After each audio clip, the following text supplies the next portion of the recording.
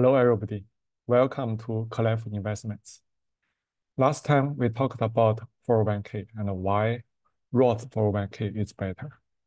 And this time, let's continue on this topic. So now you know Roth 401k is better, but what if you already chose 401k? What can you do? So one option is you can convert some or all your 401k to Roth 401k. But please remember, when you do that, it will generate income tax. If you convert 100K, you will pay income tax on this 100K. So now there's a question, is it worth it? If you already have a 401k, should you consider moving to Roth 401k? Okay, now let's look at the example. So check the table on the right. First, let's make a simple assumption. Assume your income tax rate is 50%. So you pay half as a tax. And also assume between now and the retirement, your investment in 401k will grow by 10x. And we'll use a green color and to show what will happen if you do not have any conversion. And we'll use the blue color to show what happens if you convert from 401k to Roth 401k. Now let's first look at the no conversion. So assume you start with $20K in your 401k already, and you have another $20K of regular income. Okay, so for the money in your 401k, there's nothing complicated. 20K after you retire, it will grow by 10x. It becomes 200K. And then you need to sell and withdraw. After you pay 50% tax, you get 100K. Okay, so that's your 401k account. And also, you have another $20K outside of 401k. But because this is 20K pre-tax, so you have to pay tax first. After you pay tax on 20K, you get 10K. And you invest this 10K into stock market, it'll grow to 100K, also grow by 10x. And the capital gain is 100K minus 10K is 90K. You pay tax, half of that is 45K. So 100K minus 45K capital gain tax is 55K. So in the end, you get 100K plus 55K, which is 155K. Now, let's look at the blue person. You start with the same thing. You have 20K inside your 401k. And you have 20K pre-tax.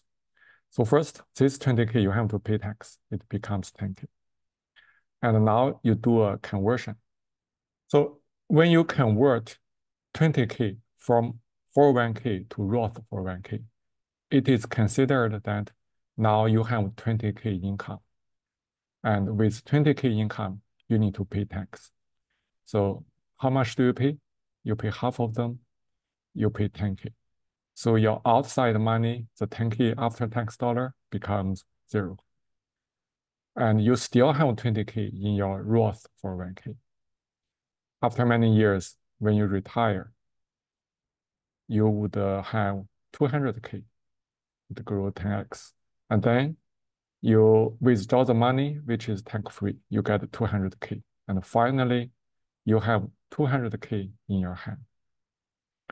Compared to no conversion where you have 155K. After the conversion, you get more money. So if you remember this example, compare this example with the previous example we talked a few weeks ago, you will notice that they're exactly the same number. So if you already have existing money in 401k, you can consider them to Roth 401k for the same reason. And the intuition behind this is Roth 401k is a bigger bucket. It can hold more money, and grow better. Okay, so if you want to do that, the first thing you may consider is for your future contributions, you change them to Roth 401k, or some companies call them Roth Basic, so that your 401k account no longer grow by putting in new money, and you put new money into your Roth 401k. And then you can decide to move money from 401k to Roth 401k in small batches. Especially in a bear market, it's a good time to do, because in a bear market, your account value in 401k drops because the stock market goes down. And now when you convert some amount from 401k to Roth 401k, it has more stock shares. The same dollar amount has more stock shares. It's worthwhile. And you can convert some each year until you're done. And in a bear market, you want to convert a lot, you can do dollar average down. So you can convert equal amount every week or every month, convert it for multiple times. And remember, next year, you will receive a tax form and you have to pay income tax on all the amount that you converted. Okay, that's all for today. Thank you. See you next time.